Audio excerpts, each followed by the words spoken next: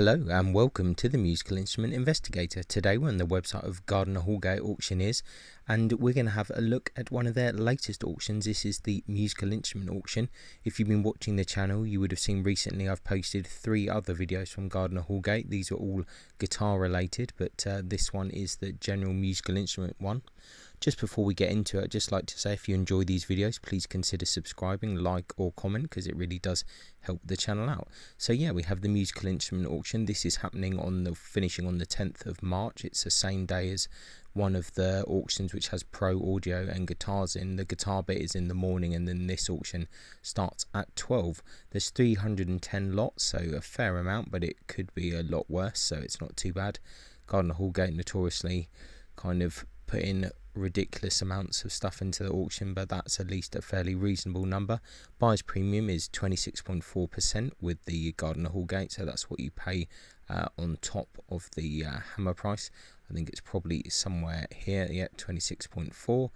This is a UK based auction, so if you're outside of the UK, if you're in Europe or somewhere else in the world, then bear in mind shipping fees, import export fees, and maybe CITES restrictions on things like ivory and tortoise shell, so just be aware of that. So yeah, without further ado, let's just crack on and see what we've got. We're going to speed through it, we're not going to go too crazy, and yeah, let's see if there's anything interesting.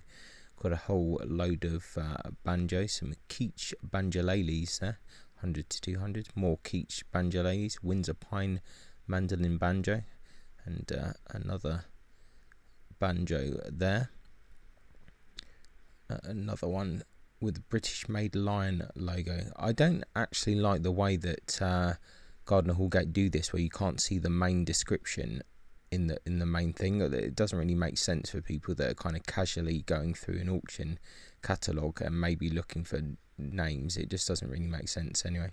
A Savannah tenor banjo and another banjo, 2 fretless 5-string banjos, George Matthews 5-string banjo, there's another banjo here, an unnamed 4-string banjo, and also that the first one is in bold and the other one isn't. It just doesn't really make sense to me personally, but that's my opinion.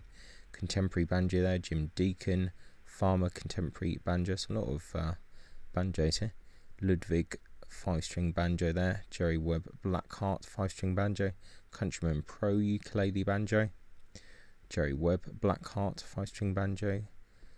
A couple more banjos here. We'll just kind of go over these, see if there's anything super interesting. Maybe this Paramount by William L. Lang style C tenor banjo, 6 to 800. I am not particularly knowledgeable, or I have almost no knowledge about banjos, to be honest. Vega phone banjo there, Gretsch one, a few others. A Gibson, let's have a look at the Gibson banjo, 1000 to 1500 master tone banjo, sold with a spare Gibson TB3 metal ring. Okay. And an Ode 5-string banjo there, 1000 to 1500. There's quite a lot of banjos here. Epiphone Bandmaster recording, must have been someone's collection. This one is quite fancy, isn't it? 2.5 to 2.8. Fine Bacon and Day Silver Bell Montana 4-string banjo. Okay.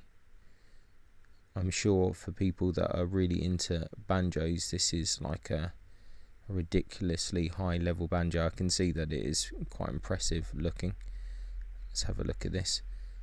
Another fine banjo. While we're here, it'd be rude not to look at high quality instruments. Fine Stelling Staghorn 5-string banjo. Okay. And here's an ultra fine Gibson banjo, Gibson Florentine 5-string banjo, master tone. Interesting.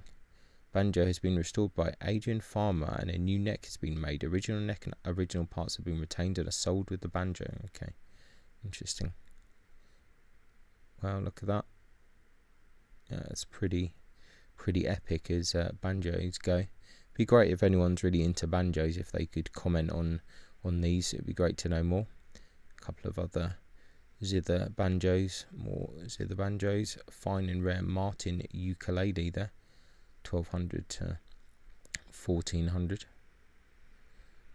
Always popular. George Formby Dallas E banjolele, Windsor model banjolin. Another fancy banjo here, 4 to 6,000. Fine and unique Bacon and Day Montana Silver Bell NE Plus Ultra number 6 banjo. Wow, that's got it's got a lot of names to it. It definitely looks pretty fancy. So that's interesting. So great auction if you like banjos. Contemporary 5-string banjo. I think we saw this in one of the last auctions, but it might have been with some other lot, so maybe it just didn't sell. It's a Vina, which is a really cool instrument. Needs like a lot of repair, but I think that was from the previous auction. Contemporary lute by and labelled Michael John Barker, 100 to 200. Whole load of instruments, violins, auto harp, some kind of tom drum, countryman soprano banjolele, load of ukuleles here, just some general guitars and bits. Lacknell & Co. concertina, we know that those are worth a bit. Gear for Music banjo. Lacknell & Co. Wheatstone concertinas here. These are pretty high-end ones. Another Wheatstone. A couple of more Wheatstones here. Let's have a look at this one. That's a super high-end one. 2,500 to 3,500. Wheatstone & Co. Aola English System Concertina. 64 metal buttons on foliate pierced wooden ends. Looks to be original period case. And there you go. Well, 2,500 to 3,500. So that's pretty serious. Right, a couple of interesting instruments here. 19th century English harp guitar, Stevenson, and turnstile, or 8 new turnstile London above the fretboard, 300 to 500. And an early 19th century English harp lute, inscribed Light.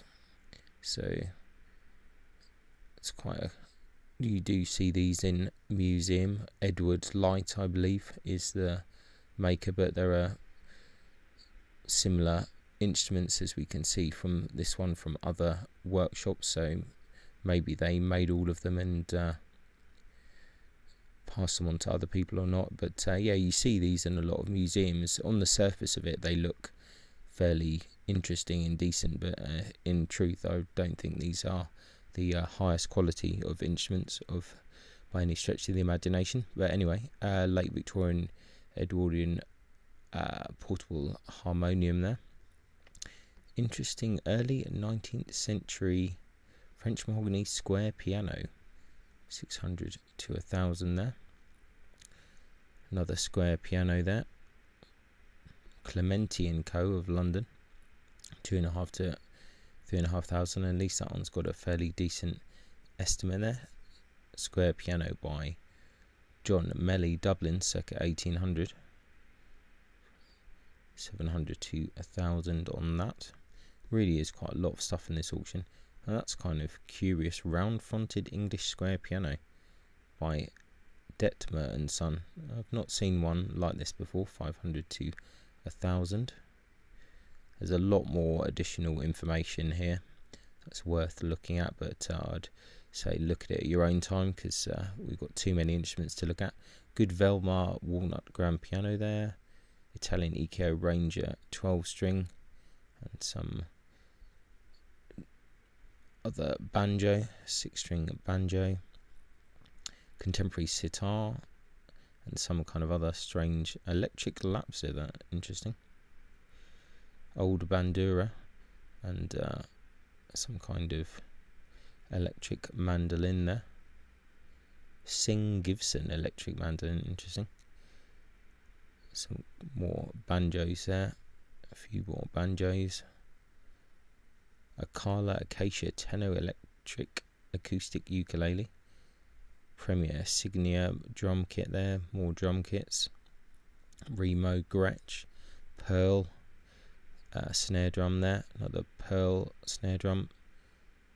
diamond snare drum there, Pearl Signature Series, Omar Hakim model. Good quality snare drum.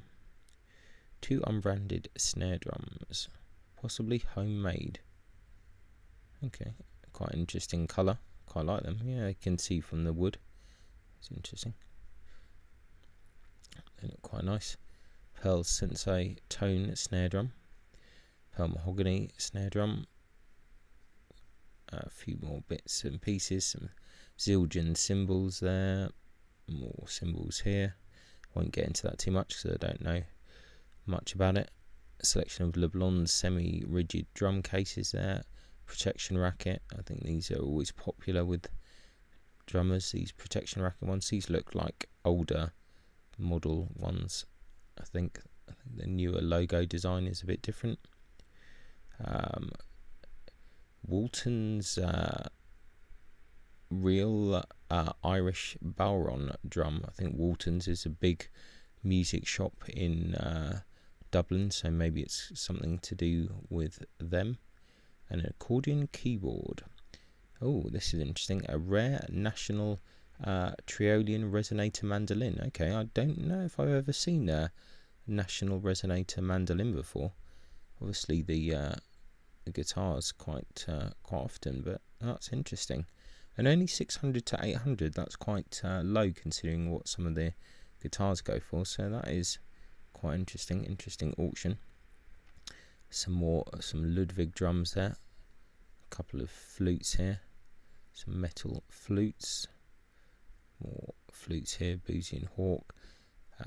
These are, I'm sure, interesting to some people, but it's a bit out of my knowledge zone. A load of clarinets here. If anyone spots anything which is good, maybe we should have a look at this because this looks a bit better. A pair of Noblet Blackwood clarinets, A and B flat there. There was a good pair of Buffet Crampon before that. Actually quite a good collection of instruments here. Let's have a look at these ones here. Good pair of Boozy and Hawk Symphony 1010 Blackwood clarinets. Okay. Moving on a bit. Selma clarinets there. Oh, this is interesting. A good English boxwood and ivory double flageolet by-hand stamped Bainbridge. Don't often see those. It's an interesting looking one. A Bach gold lacquered trumpet there. Set of old Northumbrian pipes, unnamed. Always interesting to see something a bit different. A few more flutes there. Another clarinet. Here is a good Henri Selma saxophone, 2 to 3. These are always quite popular. Just saying, this saxophone is a tenor, not an alto. Okay, very good. Just to clarify that position. Holton Professional horn, French horn here. This instrument is in aesthetically poor condition with scratches, a small hole near the bell, but still plays reasonably well. Okay, interesting. I wonder if they do actually try them. It's a Besson tuba, French horn, an old bugle. Okay, interesting.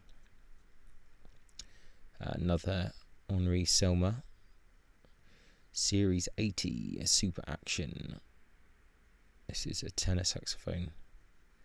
Saxophone is sold with the original instrument passport card dated 11/2/99 from Bath Music Centre Limited. Interesting. Right, now we're on to some things that I probably know a little bit more about.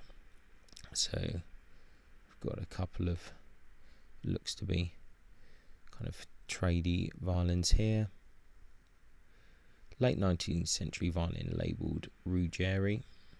Let's have a look at a few of the pictures. Actually looks kind of fairly interesting. A bit of a crack going there from the button, but could be worse. 120 to 160. It's not too bad. What they're saying here, early 20th century violin labelled Imperial. Once again, not too bad for a kind of trade violin. Another kind of tradey looking thing here, but I think 70 to 100, it's fairly reasonable. Another 19th century violin here. Just more kind of trade stuff. Whole load of other things. Sometimes it's good to look at these kind of groups of instruments. You never know what we might see. I think that's all pretty tradey, so we can skip through there. Some miscellaneous stuff, we can ignore that. Same with that, just bits and pieces, some hill cases, other kind of bits and bobs. So this looks like all useful stuff. Chin rests and clamps, always handy. Another set of interesting violins in interesting condition. A couple more 20th century type violins. This one with the more Guarneri-esque kind of F-holes perhaps, or kind of almost Magini like maybe. Another set of few instruments, we don't need to talk about that too much. Some more kind of probably trade violins here. You can really tell usually from the back, but no pictures there. Some more kind of generic type instruments, I should say. JTL violin, we don't need to get into that. Standard kind of French violin. A couple of standard German violins there. Another standard violin. Although let's actually just have a look into that, because the F-holes are slightly different. Yeah, hard to say with some of these ones. Another JTL there. Interesting matchstick violin there. Okay. And a child's violin. That's pretty bizarre. Good late 19th century violin, French violin in need of restoration, but not good enough to have more than one picture. 19th century English violin, apparently. Interesting F-holes there. Unpurfled. Might be good for some kind of classical setup or something. German 3/4 violin there. Contemporary viola. Unlabelled. Looks in fairly good condition there. More bits and pieces there. Breton, another French trade violin. German violin with a Klotz label. It's probably standard kind of trade thing. Another German violin. It's all, I think this first part of the auction for violins is usually pretty tradey there. Eastern European violin. Looks fairly heavy on their varnish there. 19th century German violin. Quite like the F-holes there. Looks curious enough, I think. Another case here. Some other bits and bobs. More cases. Some more clamps. More bits and bobs. All interesting stuff, but maybe not so much interesting to us. Lots of bits and bobs. That's good. That'll speed up the video a bit. Okay, various interesting violin backs and fronts. Lots like this are always curious. You're kind of left wondering what is actually here. Really difficult to tell. 100 to 150, but someone who knows more than me will probably have a good idea. Charles Medafino, French violin there. We can go past that. Strad magazines, no. Sotheby's musical instrument catalogues, probably interesting, but who really wants to have a load of that stuff in their house? Probably not. Early Strad magazines, bound, same thing. Do you really want that in your house? A few books and things. A few other books, all pretty standard fare. This is a book that I would really like to own. Golden Age of Violin Making in Spain. Seems to be in every Gardiner auction and every Marti auction, so I assume that someone has a garage full of 20,000 of these and is just wanting to get rid of them slowly. Carlo Bergonzi book, Strad Legacy. We won't get into this book stuff so much, but I'm sure they're all wonderful. And we'll just keep going. Hill Bowmaker, it's an interesting book.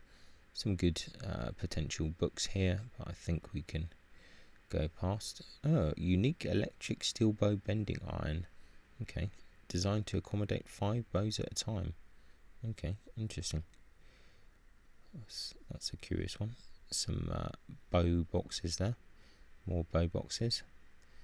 Some bows here. Some more collection of cello bows. Mounted violin bows. Whole bunch of bows. We won't get into that too much. Violin bow stamped pencil there. Some nickel mounted bows there. More bows. Just a whole load of bows, some of which might be interesting. It's definitely worth taking your time and having a look in more detail, but we don't want to take too long over these. But it's an interesting auction. A couple of interesting bass bows there. Some German bows.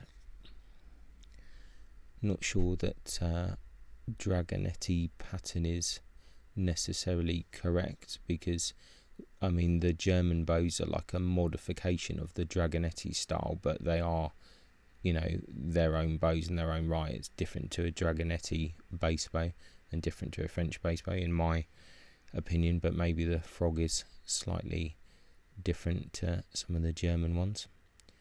Here's a contemporary double bass bow. This is the French style of bass bow, which very much looks, you know, like a cello bow or something. 80 to 140. Looks interesting. Some sticks there. Some more sticks. English silver mounted violin bow. 5 to 800. Interesting. Contemporary Baroque viol bow. Oh, I'm glad that they've called it a viol bow and not a Baroque violin bow, because these are pretty kind of heavy and not very good for violin. Fine and interesting French silver mounted violin bow, stamped Vorat. Okay, let's see what else we got. German nickel mounted violin bow, stamped Gustav Prager. 3 to 400. Another Knopf school bow there, 3 to 400. French silver mounted violin bow stamped Louis Bazin. German silver mounted violin bow faintly stamped. I think we've got quite a lot of bows here. A Bausch bow there. Silver mounted violin bow stamped Florus, 3 to 400. Nickel mounted cello bow, a cello bow stamped Emile Houchard. Nickel mounted violin bow stamped L. Morizot. French nickel mounted violin bow stamped C. Bouthold, 3 to 400. Some more Bausch bows, you can go past that. Otto Derschmidt, same. Winkler, Wunderlicht, or Winkler, we can skip past this, I think. Dorfler bow there, same with that. And French silver mounted violin bow stamped Cuneo Huri, 60 to 100. Interesting. End of the stick has been spliced, hence the low estimate there. Silver mounted violin bow stamped C.H. Husson, Paris, 3 to 500. Bow stamped Taut there. Silver mounted cello bow indistinctly stamped 250 to 450. Another silver mounted viola bow stamped Albert Nürnberger. Silver mounted violin bow stamped Sartoria, Paris, 2 to 3,000 on that. Any information on it? It's got the ivory reference. This is a good quality French bow, but we do not believe it is by Eugene Sartori. There are some scratches on the head and some missing wood immediately above the head. There is playing wear on the handle and a repair to the top of the frog below the handle. On the player's side wear to the frog mortise wall. See image for guidance. Personal viewing always advised. Well, that's very honest of them. Interesting Baroque violin bow, indistinctly stamped. That's interesting, like Kramer style head there of that bow, 250 to 450. Interesting looking bow, a pretty odd frog. Baroque violin bow, unstamped. That's quite a nice looking bow, 2 to 300. That'll sell well, I think. That's quite nice looking bow. Interesting old cello bow. Yeah, that's an interesting bow there, 250 to 350. I think that will be popular. JTL French bow there, 250 to 350. Another nickel mounted French bow there, Morizon. Another bow stamped Fatigue, 1000 to 1500 cello bow, that is. Silver mounted violin bow stamped HLG, 2 to 2.5. Let's see what they say about this. Not a lot. Silver mounted cello bow stamped Dodd. Okay. See what else there is. Oh, we're on to violins now, so that's good. Past the bow section, I think. So, a Dutch violin, probably by Alphonse van Hoof. Okay. Interesting. 2 to 3,000, so they're going all out for that. A lot of the Gardiner Houlgate stuff does get a bit pricey. J. Heidi, this Chinese made viola there. Interesting. Violin labelled Stefano Caponetto, Catania via Petreria. Okay, 5 to 700 there. Quite a curious looking instrument there. Don't like the button so much, but interesting nevertheless. Violin labelled Bernardo Calcani Cremona, 1875, 5 to 800. They do get some interesting stuff sometimes in this auction. 19th century violin labelled Luigi Carlos, 2 to 300. That's a fairly nice looking violin there. Interesting 19th century violin, unlabelled.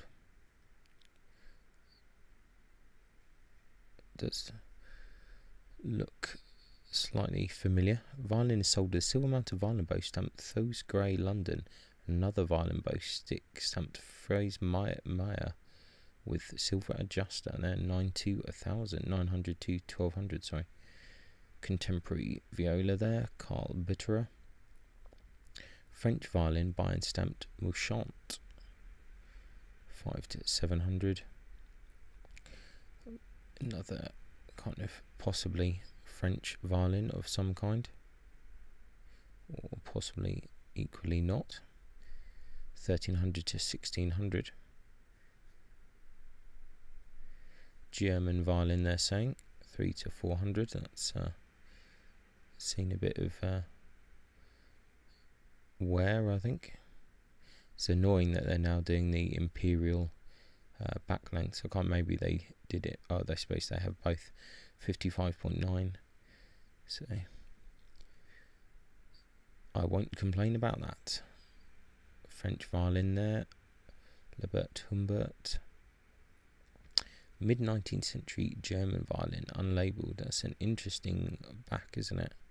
Wow, how many like pins are in that button?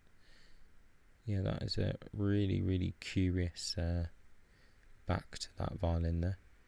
3 to 400. 19th century German violin, possibly Lowendahl. English viola, made for Arthur Selby, apparently, by Lawrence Cocker. We do see that name come up every now and then. 19th century violin, labelled Jacobus Steiner. Interesting. 20th century French violin. Let's just speed through it. German violin there. Eccentric violin labelled Vincenzo Cavani. Oh, this thing is so bizarre. The way that the scroll is, you think it's been warped or something. That's really quite bizarre. 3 to 500. Exotic figured back, unusual outline, an oval shaped scroll. Yeah, it's pretty bizarre. French 7/8 violin there. Magini copy, pretty standard. Hawks and Sons Tyrolese violin. You can see this if you look at the old Hawks and Sons catalogues. I saw one the other day. It's quite interesting. Interesting 18th, 19th century violin there. 1000 to 1500. Labelled John Hart. Interesting. Looks quite curious. School of Gofrilla violin. Interesting. Good English violin by and labelled Walter H. Mason, Manchester. 700 to 1000.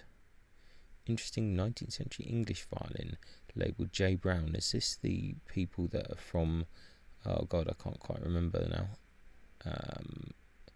Grimsby, that's it. 2 to 400. You do see these every now and then. Violin labelled Julius A. Hubica. 5 to 700. Possible French violin there. Another possible French violin. Everything seems to be flooded with French violins. That one actually looks fairly decent. 1200 to 1600. Violin labelled Amati Mangiano. Interesting. 1000 to 1400 on that one. Another violin with a French label. 1500 to 2000. Good Scottish violin, circa 1870. Unlabelled. Okay. 3 to 5000. That seems like quite an ambitious estimate for a Scottish violin. Mid-19th century violin labelled Giorgio. 4 to 600. Teningrad. Okay. Good English violin by and label made by Thomas Smith. 3 to 5 on that. Interesting. Good contemporary double purfled viola labelled Michael Anthony. Okay. See what else we got. So another French violin. German violin there. We can go past that. 18th century violin labelled Cahusac. Interesting. 1500 to 2500 there. Violin is sold with a photocopy of the internal inscription mentioned, also images online. Okay. English violin of the Ferber School, circa 1800. 4 to 600. Bohemian violin by and labelled Joseph Tomasek. Okay, interesting. Good English viola by and labelled J.W. Owen.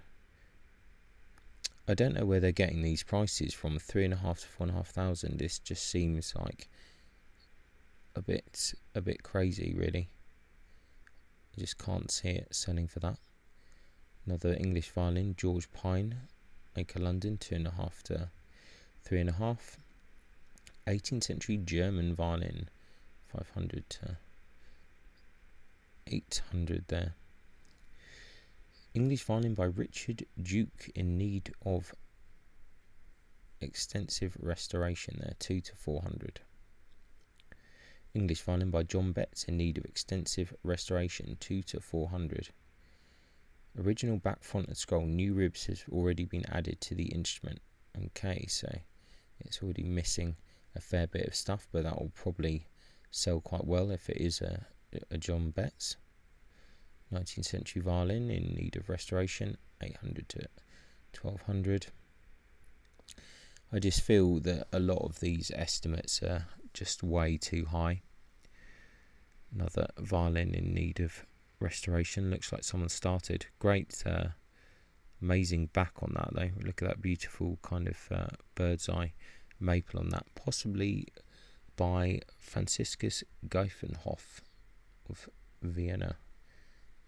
Yeah, I don't know, I just think crazy. I think some of these prices are just a bit ridiculous. Good French violin. Yeah, it's a nice looking French violin. Quite like that. 600 to 800. 19th century Strad copy. Look at the craquelle there of the varnish. 4 to 600. Violin labelled EM Reams. Violin, Italian violin, by and labelled Antonio Licci of Cremona. 1,000 to 1,500. Okay, well, they seem pretty confident of that one. Scottish violin, by and labelled, made by John Lowe. That's got a nice kind of crackle to the varnish. Varnish a bit dodgy on the underside. 400 to 600. Violin labelled William H. Luff. 1,000 to 1,500. We're obviously missing lots of the details here, but you can have a look at it in your own kind of time. Another violin with a Colin Mazat label. Obviously looks kind of nice enough. Another 19th century violin with a Rocker label. Okay. Good English violin, by and labelled John Ray, 800 to 1,200. Yeah, it looks okay. Looks quite nice. Let's read a bit more about this one. General wear and tear consistent with age. Some over varnishing. Okay, it's not too bad. That's interesting. Some more cases here and things. Nothing too crazy. Stag electric stick bass. Oh, a whole load of cello necks and scrolls. 300 to 500. This will probably be quite popular, actually, I suspect. Two interesting 19th century cello matching fronts and backs. 3 to 500. That will be possibly popular as well. Early 20th century French cello. 2 to 400. English cello labelled T Greater, 1916. 3 to 500. Definitely has potential. Contemporary cello there. 19th century cello, unlabelled. English cello, by and labelled Franz George Rost. Interesting F-hole shape and placement on this one. 1,500 to 2.5. Mircore cello there. 18th century cello, unlabelled, 2.5 to 3.5. That's kind of fairly interesting. Let's see what else there is about this. Has had many old repairs. Okay, viewing advised. A cello by Geoffrey J. Gilbert that looks like it's either not been finished or has been stripped of the varnish. What did they say here? The varnish on the table of this instrument has been stripped and a soundpost cracked, repaired. Well, that's unfortunate. Instrument is sold with numerous historical receipts from Edward Withers Limited and J.P. Givier and Co. Okay. Several black and white photographs of the instrument before the varnish was taken off the table. Really, you don't understand why someone did that, took the varnish off. It's pretty stupid, really. 19th century cello. Early 19th, early 20th century cello there. Okay. Good Italian cello labelled Officina Claudio Monteverdi, 3 to 3.5 there. That really doesn't look like the greatest of instruments, let's be honest. Contemporary Rehin quarter-size double bass, 40 to 80. Interesting Italian swellback double bass by Joseph Giuseppe Marconcini, Ferrara, 1805, with steep sloping shoulders. Okay, this looks kind of curious. There's some whole load of documents here. Let's not get into it too much. This double bass has an interesting history, having previously belonged to Zladislav Fajinsky, completely buggered that one up, who was a regular double bass player in two bands on Cunard's RMS Franconia in 1965. In 1968, the owner had the bass stolen from his cabin by a dock worker, and it was later recovered in a junk shop, having had the varnish stripped and the label, neck and scroll gone missing. A full account of the story can be viewed along with images of the instrument in the online catalogue images. The instrument, which was purchased later by Hamilton Caswell, is also sold with a carefully chosen plain maple block for making a new neck scroll in keeping with the flame-free Italian poplar of the back and ribs. Also, commenting in the slot is a letter from Fasniski to Caswell dated 1967, recording the wording of the Marconcini label. Okay, interesting.